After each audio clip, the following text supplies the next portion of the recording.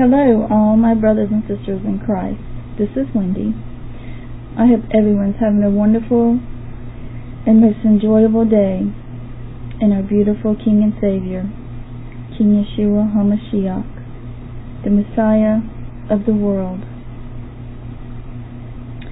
Today I will be reading Luke 10, verses 25 to 42. And behold, a certain lawyer stood up and tempted him, saying, Master, what shall I do to inherit eternal life? He said unto him, What is written in the law? How readest thou? And he answering said, Thou shalt love the Lord thy God with all thy heart, and with all thy soul, and with all thy strength, and with all thy mind, and thy neighbor as thyself. And he said unto him, Thou hast answered right, this do, and thou shalt live. But he, willing to justify himself, said unto Jesus, And who is my neighbor? Then Jesus answering said, A certain man went down from Jerusalem to Jericho, and fell among thieves, which stripped him of his raiment, and wounded him, and departed, leaving him half dead. And by chance there came down a certain priest that way, and when he saw him, he passed by on the other side.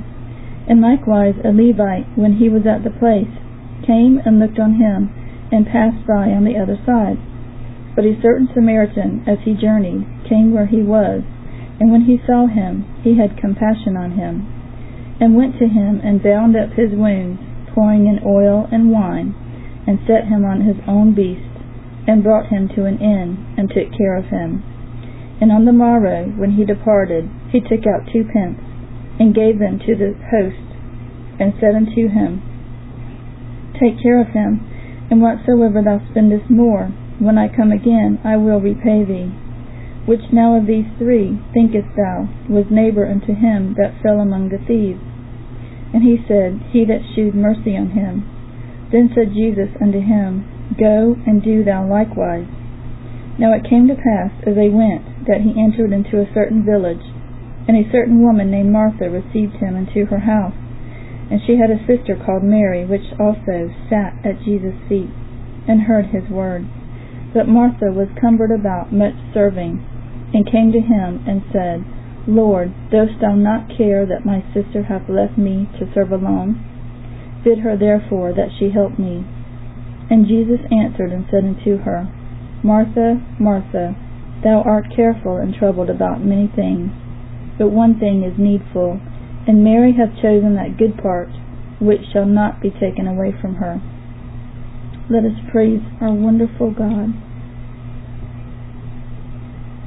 Our Father, our glorious, mighty, wonderful, faithful, and true Father, thank you for your love. Thank you for your guidance. Thank you for your beautiful Son, King Yeshua Ha Mashiach, the gift to the whole world. Thank you for the beautiful promise of your Holy Spirit. Hallelujah to your holy name, for there is only one God, and there is none other. And I worship you, and I praise you, and I fall on my face to you, my precious Lord and God Almighty. Amen and amen. I received this word on 14 September 2015 at 5:16 p.m. Daughter, write my words, King Yeshua Ha Mashiach, so my children can hear what their Savior has to say today. I love you very much, my children. This ministry is about my love. It is to bring my end of harvest into my bosom. It is to bring the good news, me, to my creation. It is to heal the broken heart and to help people understand my gospel. My daughter is doing a great job for my kingdom, as well as all my servants who work for their king. If you are my child, you want to please me and to do my good works. Seek ye first my kingdom, and all things shall be given. However, when you come through me into my kingdom, your priorities change. This is how my holy kingdom is my beautiful creation. There is no darkness in me, and my children are children of light. I am very happy with my faithful, my bride, for she has realized that there is no controversy or backbiting in me. There is only love and nurturing your neighbor.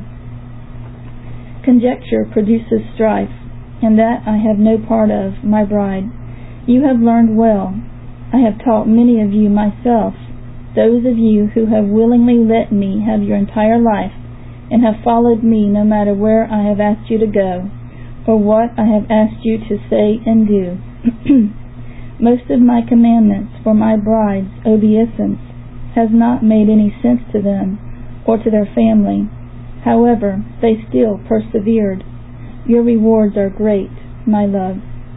I am on the verge of delivering my wrath, and the darkness is growing ever so quickly. My daughter feels it as well as all of my bride.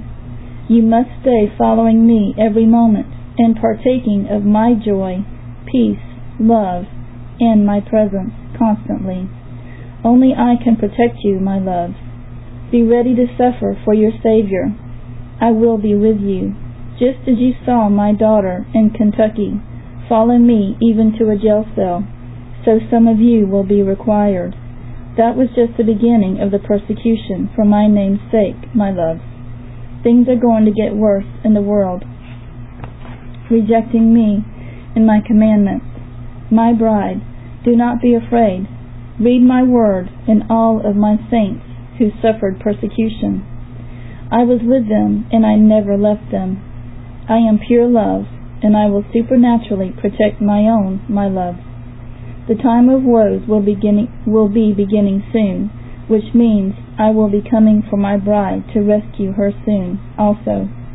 I will rescue you, my faithful remnant. I truly will. Looking to the everlasting life to spend with my bride, King Yeshua Ha Mashiach.